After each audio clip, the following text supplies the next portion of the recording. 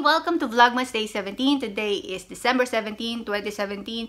Puro 17. How I wish I look like 17. Current time, 10:48 a.m. I'm sitting on the floor. My maletas are out. And I'm starting to pack. I'm so excited! It's about my maletas. Actually, Brent and I's maletas. Kasi, isi-share ko to with Brent. This is the Wagon R. Hey, Ginger! No! Ginge! No. Back to what I'm saying, this is the Wagon R 4-wheel, 29-inch aluminum trolley. Ito yung i-check-in namin. I know it does look like Rimowa, pero hindi siya kasing mahal ng Rimowa. This retails for, I think, estimate ko, less than $300 US. Aluminum siya, kaya heavy duty and magaan. What I like about this, hindi siya yung zipper. Ito yung lock niya. Tatlong lock. May handle siya dito. Tap handle. And then, ito adjustable yung... I don't know what's this called. Pasensya na, hindi ko kabisado yung parts ng luggage. Ayan. And then, meron siya nito. Protective churva. Yeah. This is my Muji polycarbonate 24-inch carry-on luggage. It has 4 wheels, kaya it's very easy to roll around the airport. It has this feature here na pwede mong i-lock yung wheels para hindi siya kung saan-saan pupunta. There. Ito yung adjustable pull-out handle. Yun, tama. Yun yata yung tawag doon. It has this top handle, side handle. Here's the zipper. Mukha namang heavy duty and the TSA lock approve. There. May dalawang keys na kasama. I forgot to mention, ito rin, TSA din. Pero how I wish na pareho sila ng lock. Katulad nito. Aminado kasi ako na I'm a heavy packer.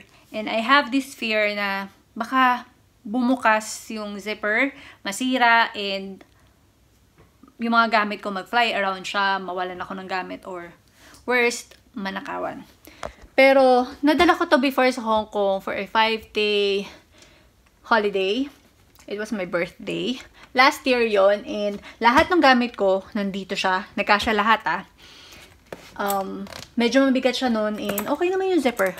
Nasabi ko nga na mukhang heavy duty naman siya. Merong nabibili na parang belt. O kaya, para sure lang, yung pinapabalot nyo sa airport ng plastic. Alam niyo na, it's better to be paranoid than sorry. Direct yung flight namin. So, from Kuwait to Manila, it will take us 9.5 hours. Ang baggage allowance namin for check-in is 32 kilos, while yung carry-on luggage is 7 kilos. Inside of my Wagon R check-in luggage, looks like it has 2 dividers. This has one big zipper compartment, perfect for storing your documents or anything flat that you could fit in. To reveal the first compartment, unhook these 2 straps. Here's the silver lining of my luggage, and it has this, I think this is called belt or strap, to protect your clothes or anything that you would put in from moving too much. And on the other side, this divider is removable by unsnapping this 4 buttons. This has 2 medium-sized zipper compartments, perfect for underwear or socks. While this one, it has this plastic lining that I think you could put toiletries in it. Here's the second compartment. Here's the lining and strap. These are the first few things that I pack in my luggage. As I've said earlier, i-share ko yung luggage ko with Brent. Magagalit siya sa akin dahil pinakita ko yung underwear niya. So, these are his underwear. I brought 8. And then, this side are mine. I know, medyo madami siya. These are 10 underwear. On top, pambahay. And on the bottom, yung pang-alis. Bakit mas boring yung pang-alis? Dahil yung pang bahay, may makakakita. Alam nyo na.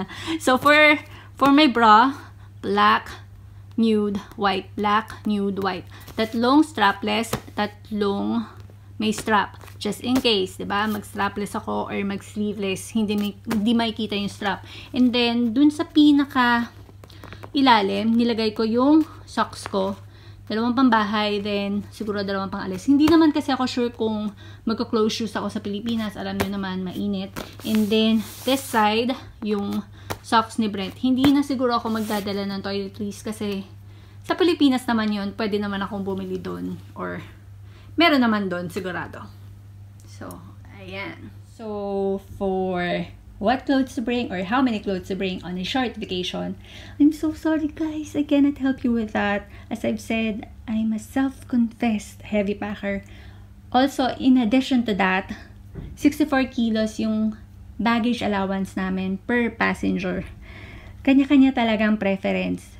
Pero, ang mabibigay kong tip for those heavy packers like me, for the bottom half, place your heavy, thick clothing materials like jeans, sweatshirt, jackets, or shoes. And then on the upper half, place the clothes na madaling malukot, yung mga maninipis, yung mga light clothing material. Kasi kung nandito yung mabibigat, you have a sturdy base. And then dun sa ibabaw, yung mga madaling malukot, hindi siya lalong maiipit. Okay? These are the clothes that I have finished packing so far. On the top row are our sleeping clothes. On the second are Brent's t-shirts. And then on the third are my clothes. And then on the last row are our trousers. As I've said earlier, on the bottom half should be your thick or heavy clothing materials. And then on the top row are your light clothing materials. There. I put this divider back on. This part of the luggage is done. It's finished. And then on the other half, these are my eye makeup brushes. And then on this pouch, I have my contact lenses, eye drops, face mask, mending kit, hairpins, and then these are those face wipes that when you put water on it will expand. And then on this area we have hotel slippers, for house slippers. And then these are the shoes that these are the shoes that I'm going to wear on my niece's birthday. My Birkenstocks, jumpsuit that I haven't figured out how to fold it, so I just put it here. Here are Q-tips, cotton pads, and cotton rounds. My niece's what do you call this? Fidget spinner.